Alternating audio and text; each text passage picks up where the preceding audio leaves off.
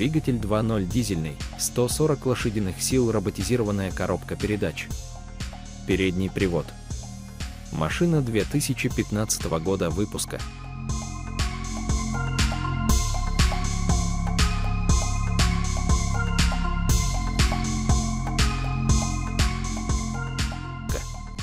Так как погодка сегодня прям весенняя, то было бы глупо не обмыть авто после дороги.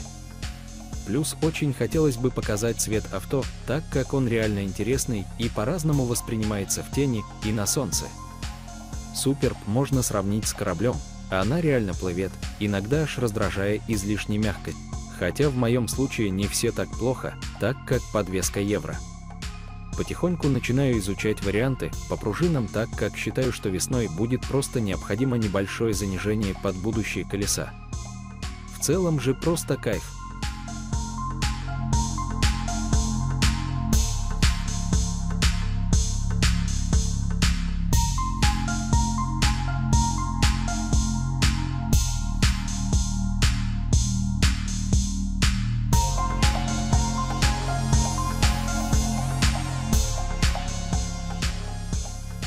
Потихоньку начинаю делать мелочи для себя. Еще до покупки авто прекрасно понимал, что туманки со своей желтизной будут слишком уж выделяться на фоне дневные ходовые огни и фар. Заранее заказал лампы, причем именно 5000. В итоге решил сменить по-тихому, так как завтра к вечеру будет первая поездка в город, и у нас в регионе как раз времена туманов. Снял туманки без проблем, все понятно. Частенько читал, что частенько петушиные личности черпают информацию на подобных ресурсах и потом с легкостью воруют подобные детали, так что подробностей выкладывать не буду, так общие планы. В итоге светят на порядок интереснее стоковых галогена-КСРМ. Граница света на стене четкая, так что сердечники могут не переживать.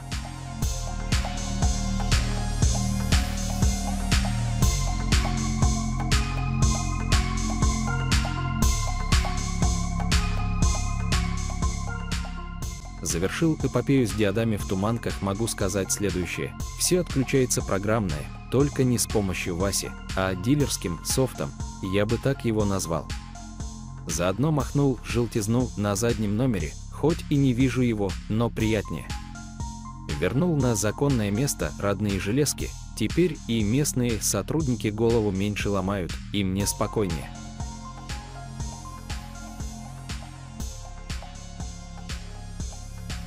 Метнулся сегодня утром в любимый город. Кое-какие делишки решил, плюс забрал диски из ТК. Погодка хлам, но тепло, поэтому позволил попедалировать и понаблюдал за расходом. Итак, диски СМК. 5х112, параметры самый кайф. 8 ширина, Е35. Красота и без приставок.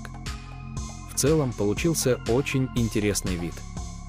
С шинами не стал извращаться, вот такой я простой человек, без пафоса, изучения теории тестов и тому подобное.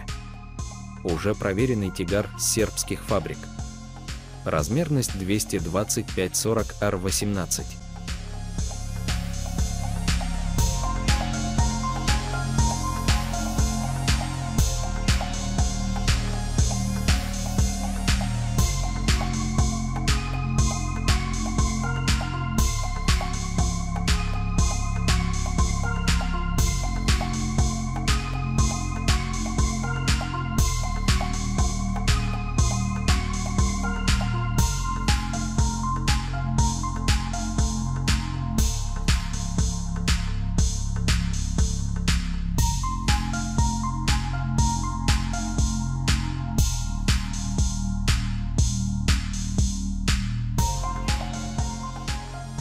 Колеса моя слабость и оставлять.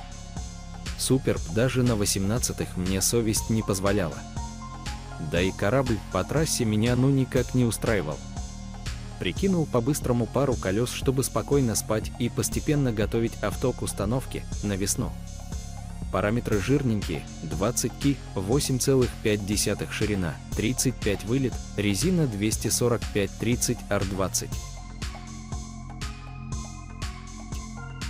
Итак, эти выходные провел с семьей, ездили на Супербе. По сути, это была первая поездка на нем семейная.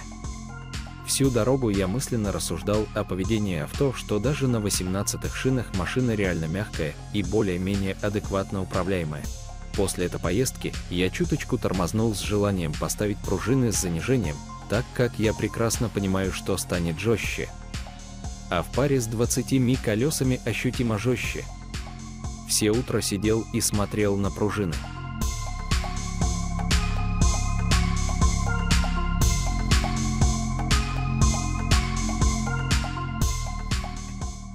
Решил завтра метнуться в город и заодно проверить, как авто смотрится и едет с боксом.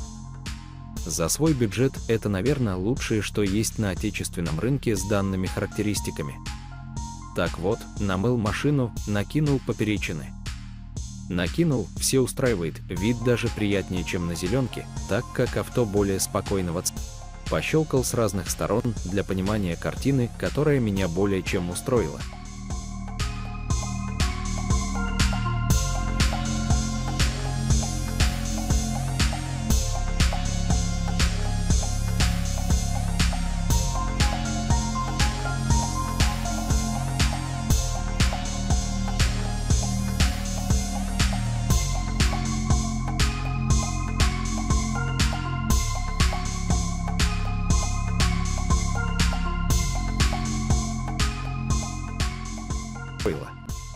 Замена задних пружин, ну вот, и добрались мои рученьки до подвески на супе.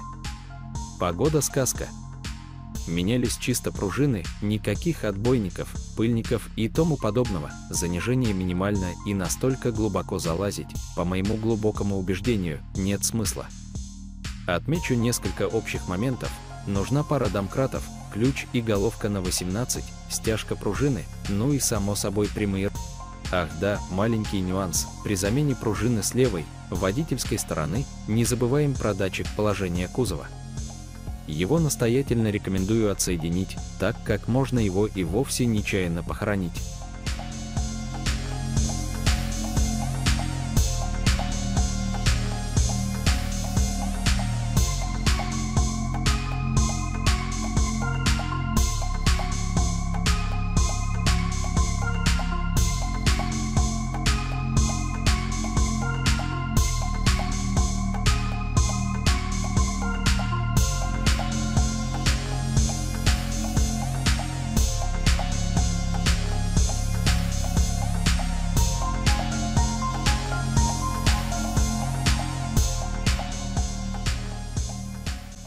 Реанимация ЛКП. Итак, сначала само собой мойка, без воска и всякой подобной лабуды. Покраска мелких сколов оригинальным набором. Затем в гараж, оклейка прилегающих резиновых и хромированных поверхностей и вперед, полировка пастами Mk2, круги аналогичной фирмы. Машинка Рупс Bigfoot LHR 21S, прямые руки полировщика с опытом 500+ автомобилей.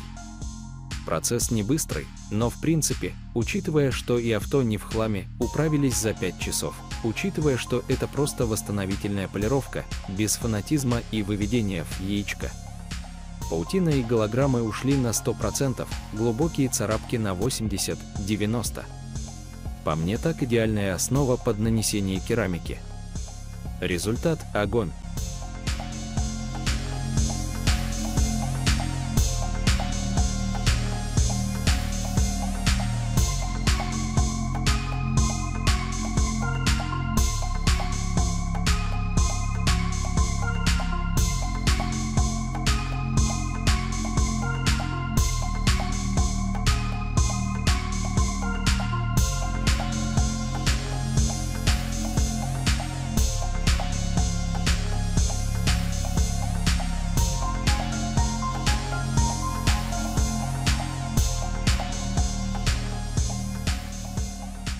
Ну а супчик теперь на оригиналах от колец. Причем с жирными параметрами. Я доволен, что 8,5 ширина и 245/35 R19 резина проскочили в арке без цепляний и проблем.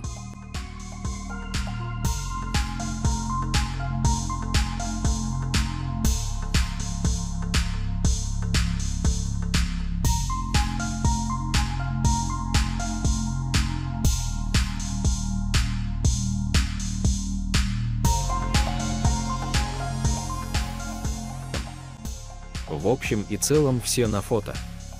В итоге супу стало легче на 4 килограмм с каждого колеса. Колесо с достаточно неплохими параметрами весит 20 килограмм. Кому как, по мне так вполне неплохо. Особенно учитывая, что свои зимние диски Skoda я отжал обратно.